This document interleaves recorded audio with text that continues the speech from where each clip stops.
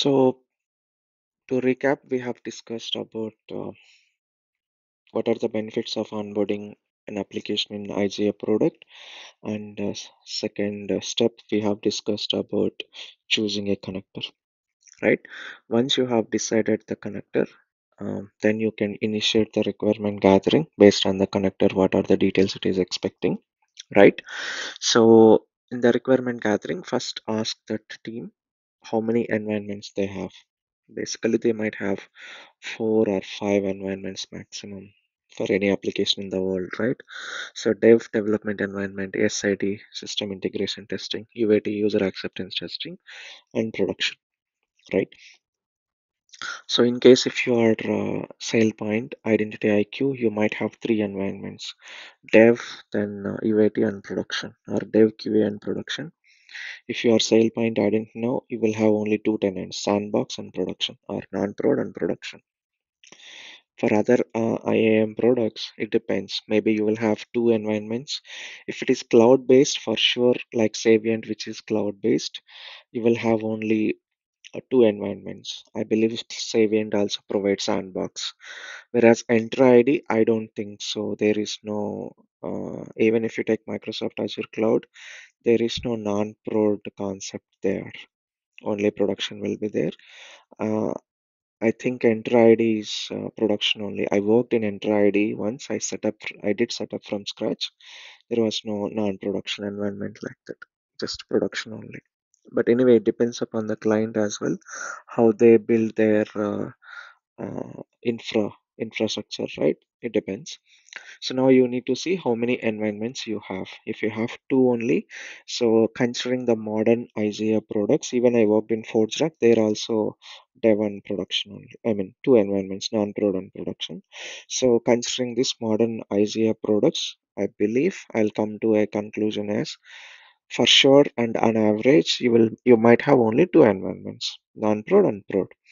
So now you need to pick up only 2 environments from the application team, or you can pick up 3 maximum, not more than that. Ask them, inform them that we will take 2 environments. One is production for sure, and second one is either SIT or UAT. Dev is not a good idea because dev is meant for, that's why it is called as development environment, right? It is meant for developers. Let them test whatever they want to.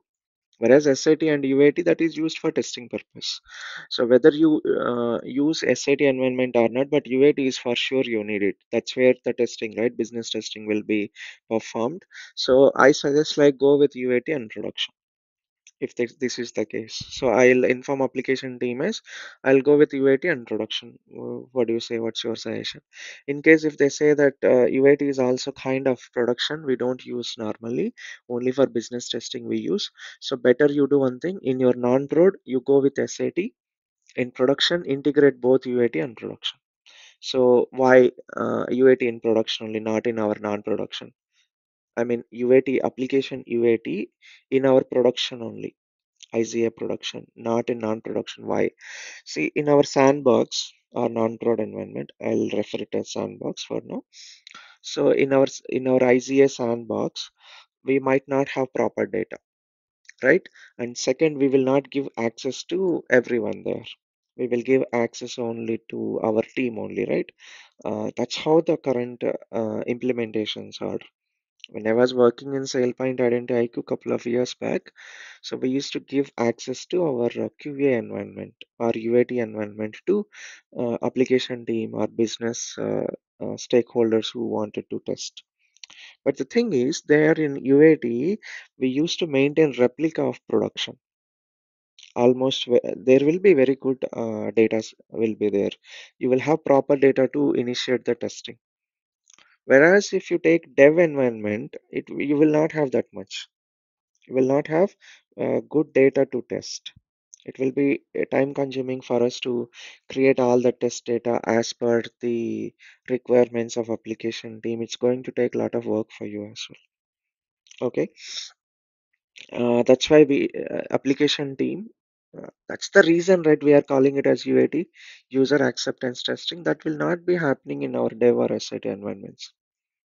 Okay, so when I worked in SailPoint Identity IQ, it was 3 environments: dev, UAT or QA, whatever the name you use, and then production.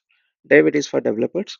SIT or QA or UAT, whatever the name you use, that is given to or that is used for testing purpose, completely testing purpose. Okay, so now you can inform them the same thing, that we do not have proper data for you to test. Whenever we need some testing, we will create data for us. So it's better if you can test in production only. Sometimes application teams come and ask me like, can I test in non-prod as well? I'll say like, yeah, sure, but if it is really required, I'll set up that in our production only. So one of the best implementation is, so take two environments only from the application team, not three. Two is good. In case if they insist three, okay, fine, take it three. So if you have two, you will go, let's say you are going with UAT and production. UAT will go to sandbox, production is in our production. If they insist like we need to test it, then create another application in production pointing to UAT. So let them test for a couple of users, and let them do the sign off. After that, you can remove that test access, test application, whatever you have created. That's one approach. Second, you can keep it as well for future references. Okay, but not every application will ask like this. They will be okay with testing in our non-production by us. If they insist us, you can initiate in production and you can remove it. It's not like they will keep testing, right? Only once they will be doing it. So it's kind of temporary work for you. It's not like more work. You just copy paste the configurations you have done in production. Of course, when you do in non-prod, you test thoroughly and then you move the data. It's just like copy paste in production. Okay, so then actually we have in SailPoint add-in now, we call it as a config hub.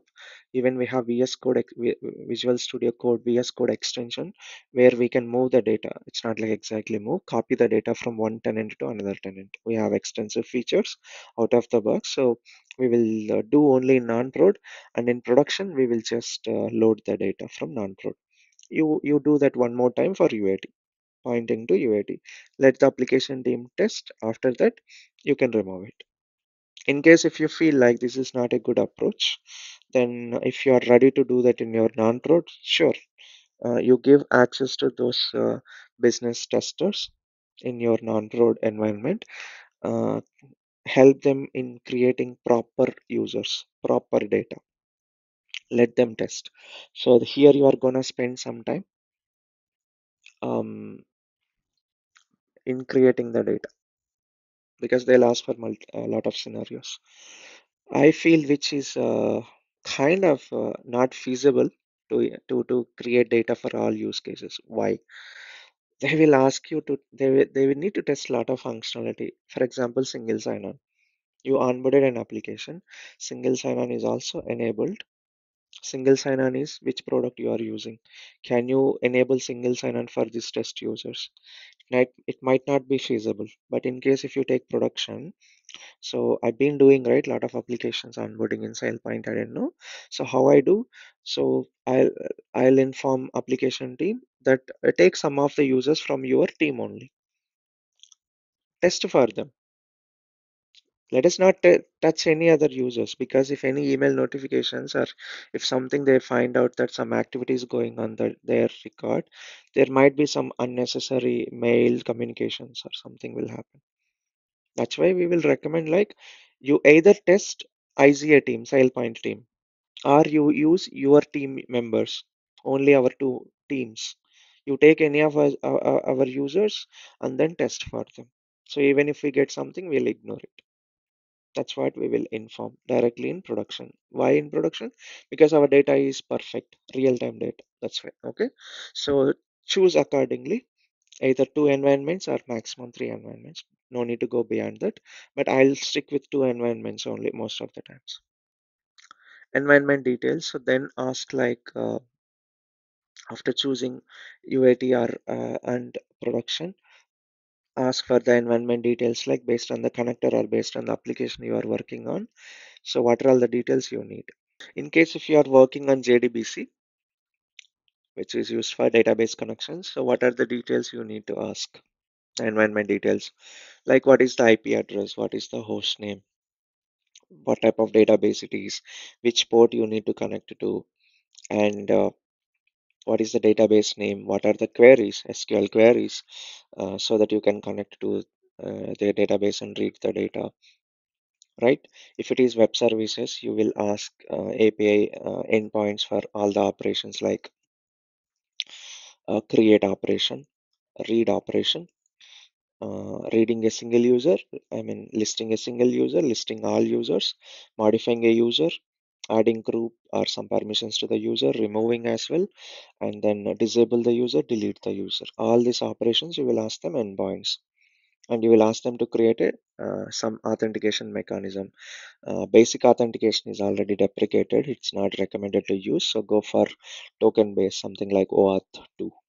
In case if it is not there, only basic authentication, fine, proceed with that, but recommendation is OAuth 2 or some tokens which have some validity. Okay, so if you, in case if you take OAuth 2, if a token is compromised, the token will have validity like 30 minutes or so. After that, it will expire anyway. That's the reason security why this token based instead of basic authentication. Okay, so you need to gather all those details based on the connector, based on the application. So in case if it is Salesforce, different details you need to ask. Okay, then next, application owner. Who is the application owner? Why do you need application owner?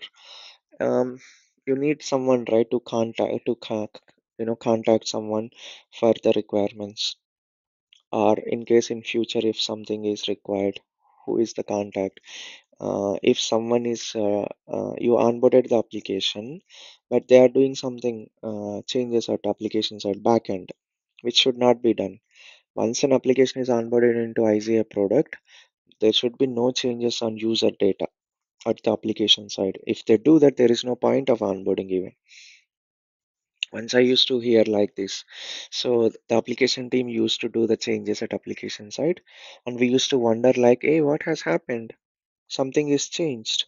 User is complaining about the access. Then when we digged into the logs, we came to know that that change has been implemented at application side. Then my manager told like, tell them seriously that if they do any change again, we will remove their application from our IGA product. There is no point of onboarding if they do the changes. In case if they do, we need to inform someone, right? We need to have some point of contact. That's why application owner is required. Along with that, you need application owner for approvals and access reviews, also known as certifications, right? That's why you need to ask application owner. Then escalation owner as well. Sometimes application teams won't respond at all for whatever you need. Yeah, I have faced all kind of situations. So in case if they are not responding at all, then you need to know escalation owner so that you can escalate. Application owner will be there as escalation owner most of the times. But what if application owner is also not responding? Then maybe you should have a different person as escalation owner. In case if someone is not responding, if you are not getting any data, and let's say for example, you have received the credentials, it may be basic authentication or token based, whatever it is. It is expired. You need certificate as well for the authentication purpose, right? So you have received the certificate. Now certificate is expired. You need to connect to this application team asking for the new details, renewed certificate, or token to be created again, or credentials, password needs to be created again. Earlier, we used to use service account, which will never expire. The password will never expire, but we are not going to use that anymore. Never expire is going to be deprecated, I believe so, because we have a solution for privilege management like CyberArk, where all the service accounts are managed at CyberArk. The password rotation will be there every 60 days or 90 days or so.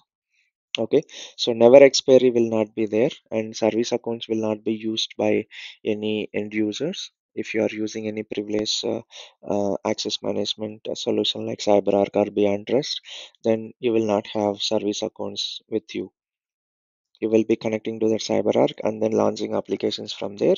All the service accounts will be in control of CyberArk or any PAM solution.